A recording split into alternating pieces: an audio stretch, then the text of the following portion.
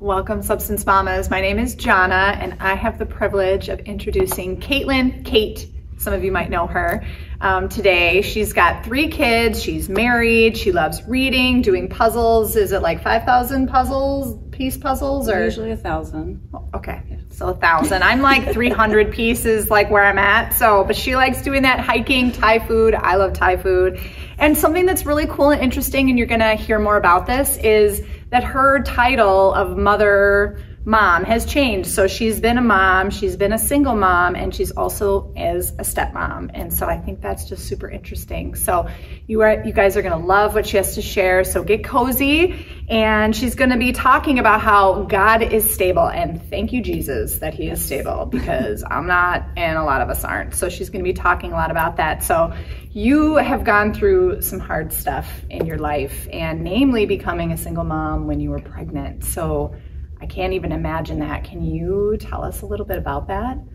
Yeah, so this was back in summer of 2014. My oldest was just 16 months old. And it was like what should have been a really exciting time in my life. I just became a stay-at-home mom. My then husband and I had just bought our first home, like literally 6 weeks before life blew up. And we had just found out that we were 5 weeks pregnant with baby number 2. Wow. So yeah, lots of like exciting things. Life was very predictable, planned. And then all of a sudden, very unstable. My husband was arrested, and I was suddenly thrown into a single mom, being a single mom. And a few things like that stuck out to me, because for a lot of people, when something big is happening, like it's sort of a focus, like this is happening in this area of my life, but maybe some of these other areas are still stable that you can kind of have a foundation on. But the nature of what had happened, there really wasn't a piece of my life that wasn't affected. My marriage was now gone. I was a single mom. Right. But it really affected, with the nature of things, my extended family. So that was very broken. I couldn't rely on those relationships in the way I had before. And even church life, just totally, it just affected every part of it. So it felt like there was nothing stable in my life anymore. Right. And you're pregnant. And that doesn't feel stable in the very beginning, first trimester either, right? I mean, and to be walking through that, I'm sure, was really intense. Yeah, so how did you see God moving during that time of instability? Yeah, several different ways. One, definitely my community that I had right then. I was thinking about this a couple weeks ago, and Peter was preaching again about community and having community before you find yourself in a disaster when you need it. And I definitely had that in very big ways through my church community at the time. And just rooting myself in the Word was what like convinced me of like God, like everything seems unstable, but God is stable. Like that is where I could put my peace and my foundation through all of the turmoil. Right. And I think just that choice of trust, that is how I saw God move in me, because it wasn't natural to choose that trust at that time. Because honestly, while I didn't necessarily struggle with like anger at God of what was happening, I questioned him a lot and was like, God, like, sorry, but like, I think you're crazy. Like, if you know the future and you know like that this was going to happen and you knew I was going to be a single mom, like, why would you let me get pregnant? Why would I be having another baby on the way? Like, isn't one hard enough if I'm going to be by myself? So just a lot of questioning, but really rooting myself in the Word and going like, God, and like just repeating to myself this kind of like mantra every day of like, God is good, God is faithful, and studying the Scripture in a way that I really hadn't ever before. Of like literally spending a lot of time every day doing that, because nothing else would give me peace or hope or a sense of stability besides that. So I think choosing that daily choice of saying this is God, who he says he is real, and therefore I can trust that like the future is going to be good, and that he will provide. And because I now needed to find a job and put my kids in daycare and all of these really big life changes that I was just like, how do I do this? Right. And he did. And a lot of that was through community. You know, like I went back to school because what I had done prior to being a mom, it was a good job, but I was like, that's not going to provide the means of being independent in a way that I want for What them. did you do? So what did I go back to school for? What were you doing? Oh, I was a medical assistant. Okay. Prior to having Naya. And then I went back to school and did medical billing and coding. Okay. Smarty pants. So was your faith, when like backing up to the arrest and all of that, what was your faith like? Were you a new Christian? Have you been a Christian your whole life? Like for people maybe who don't know you. So I grew up in a Christian home, became a Christian when I was a teenager. But it was a very kind of like, I know the answers. I've grown up in this. Like it was fairly, I don't know if shallow is the right word, but it's like you could ask a question. I knew the answer and knew what the Bible said and what the right thing to do was. But I didn't have a super personal relationship with God. A kind of a bigger storm in my life prior to all of that was my mom passing away when I was 21.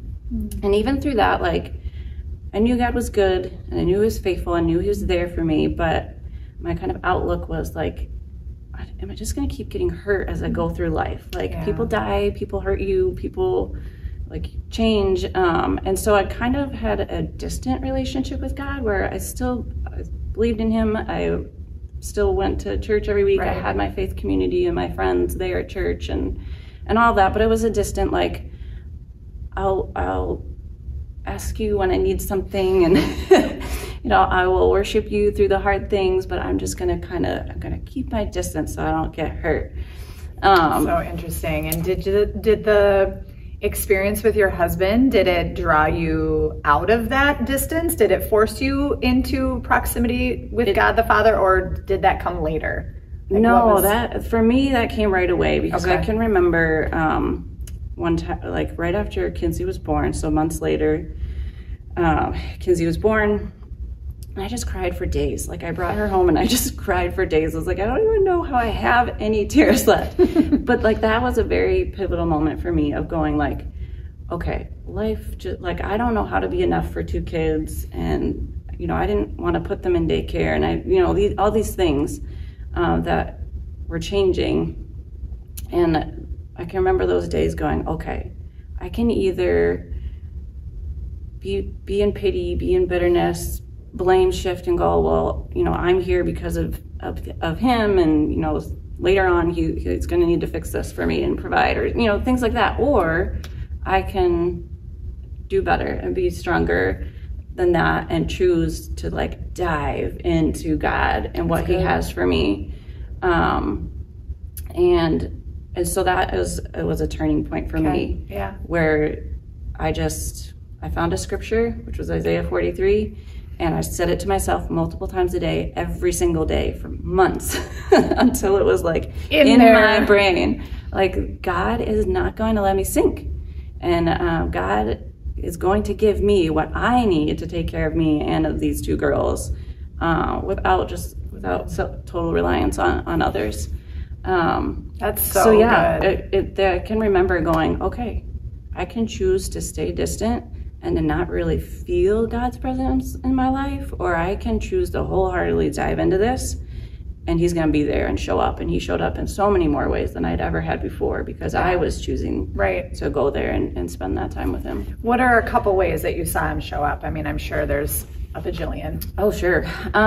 So as soon as I chose to go back to school, I received an anonymous donation that covered the costs. And it was weird. The person didn't know how much it cost, but like that's what it was. I want one of those. Jesus, please. I want one of those stories. When I hear those, I'm just like, that is just the coolest. Yeah. That's so cool. And God showed up through a lot of sacrifice of his people. Another thing, Peter always preaches, like, what you need, like, be that for someone else. There was a lot of people that I had helped them with their kids or with meals during hard times or things like that. And those people like jumped on it. They're like, we can't wait to do the same thing for you.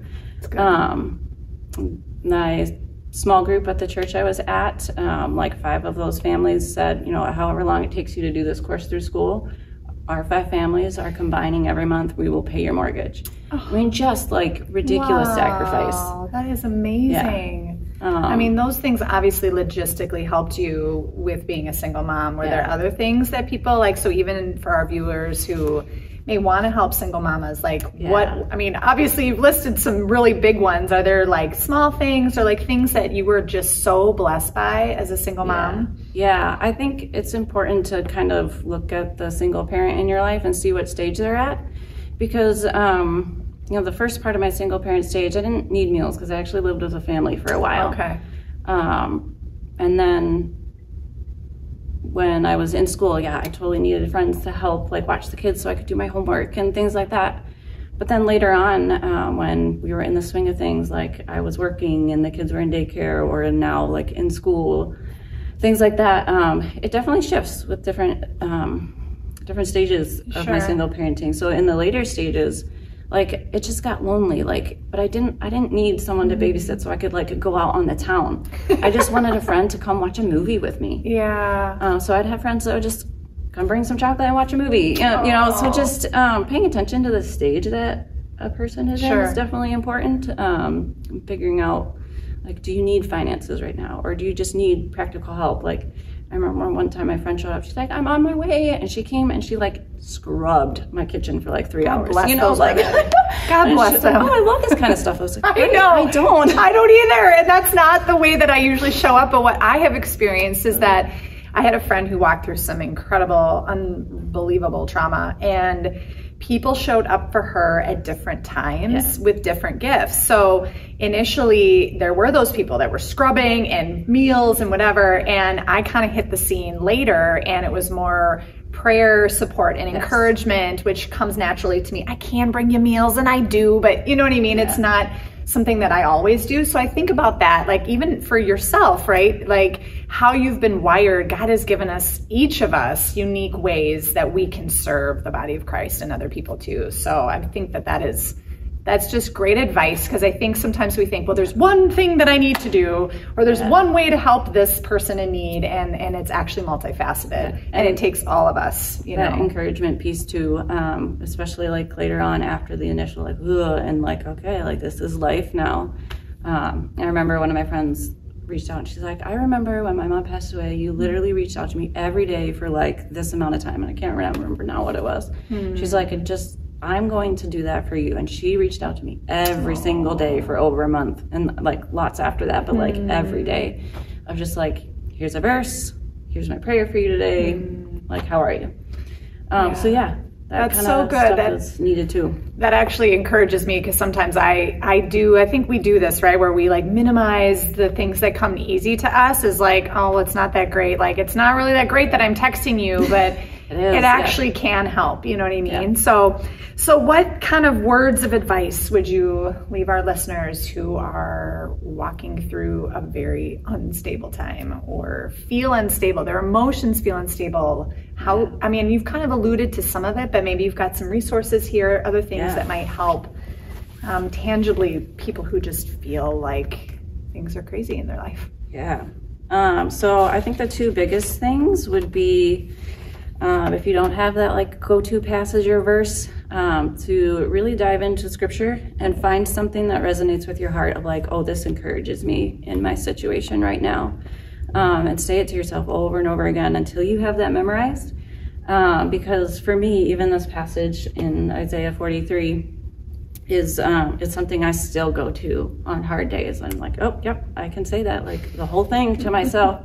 And it's encouraging. So really finding something that helps you choose on the daily, like, I know this is truth when the truth seems elusive in your situation. And community, like be community for others so that when you need it, you have that. That's good. I think those are really the 2 biggest things. That's awesome. I don't know if you want to, I'll even just kind of say this one, because I worked on this, but actually it was what we kind of connected on was God is stable. And I wrote an article in this devotional saying that exact thing, because I often don't feel stable because I feel all the things. And so this devotional is on our website, so you can download it for free. So this is one thing that might help you, and then you've got some other good ones over there too. I do. Well, this is just my Bible. I love the Bible, physical Bibles. Yep, but like Bible if you're like, you. I don't even know where to start, and you need a passage like Isaiah 40 to 43, all of that is so good. Yeah. The other thing I brought was just this book that's called More Than a Conqueror, and there's actually quite a few substance people in here. Each chapter is different by a different person with a different type of story. Cool. Of hardship and just their walk of faith through that and how they got through that. I have a chapter in here, and it goes through a lot more details and emotions of my story of like the actual event that goes on, and goes a little more into like my motivation behind my journey of like getting where I was, and just kind of that key decision we had talked about a little bit earlier. Just like I didn't want my kids to look back and go, oh yeah, mom made it through that hard time. Like she survived. I wanted them to see a woman who thrived in Jesus, of like, my mom had peace and joy and like a full life of purpose, even through all of that. And I just want them to look back and like know, like that they can grasp that for themselves, of like, because she chose like to trust in Jesus's love as stable, rather than trying to find a different human love. Oh, maybe this one will be stable. Like that they go, that's what I want. Like I want that peace and joy and stability in Jesus. And so like I wanted them to see like I wanted them to see a conqueror, not just like we got through that. That's so good. That's so good. That encourages me so much. So we'll put these resources in the notes on the YouTube channel. So maybe not the Bible. You guys should know about that resource.